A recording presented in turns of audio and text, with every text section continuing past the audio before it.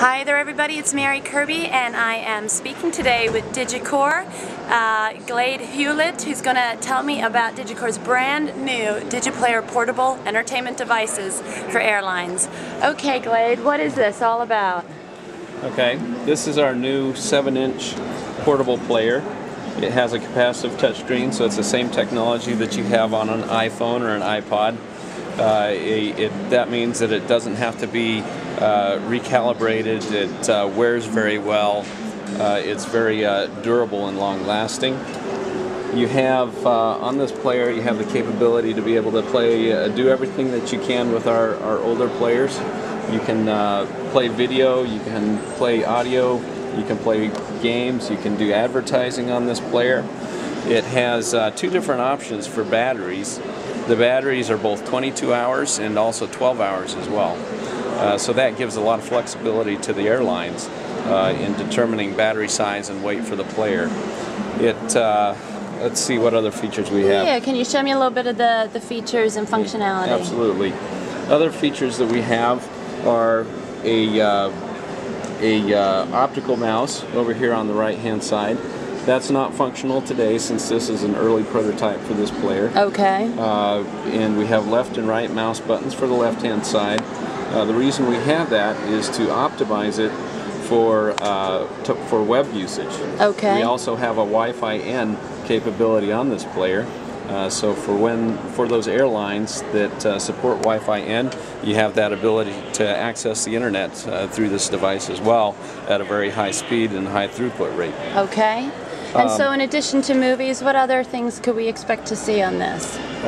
Like I mentioned earlier, you can expect to find advertising on here.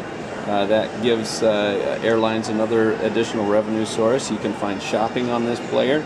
It has a credit card slot on the top, so passengers will be able to either rent pay-per-view movies right there, using the credit card slot, or they can be able to shop using an online shopping magazine. They can shop on board and then be able to receive their materials on the ground. They can do let's see, what other functions do we have here? We've got a lot built into here. There's also the capability to have a 60 gigabyte hard drive all the way up through a 240 gigabyte hard drive. We know that today it's compatible up through 160 gigabytes. We've also heard recently that there's a 240 gigabyte hard drive that's available for it.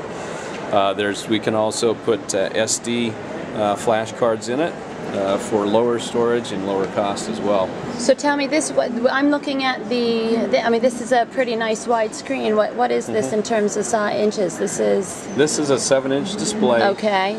This one is 800 by 480 pixels. Okay. The larger player is a 10.2-inch display, and it's in the same size of a package as our old player, but now has a much larger display.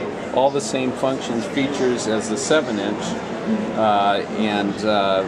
but what's really nice about the 10.2-inch is you have a much higher resolution. It's a WSVGA display. That's 1024 by 600 pixels. So that makes a very nice web browsing application for more of your business class passengers, your higher class passengers. Okay. Another feature that we have on these players is a docking port that supports all functionality for a semi-embedded device.